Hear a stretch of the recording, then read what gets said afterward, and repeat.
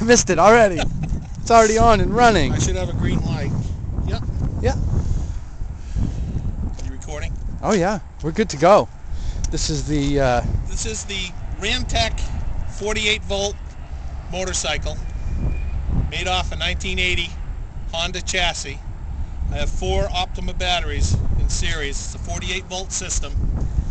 The motor will take from 48 to 72 volts. Right now the bike is set up for 47 to 48 miles top speed. It's geared that way. Electric vehicles, they ask you to gear them to a 6-to-1 ratio. I have a 12-tooth sprocket in the front and a 72-tooth sprocket in the back. This was made by Ranc Tek Industries, Herman made. We at Ranc Tek, we're the makers of the blow cart. If you saw the blow cart on YouTube, that's by Ranc Tek as well. Ranc Tek is a company formed by friends and relatives.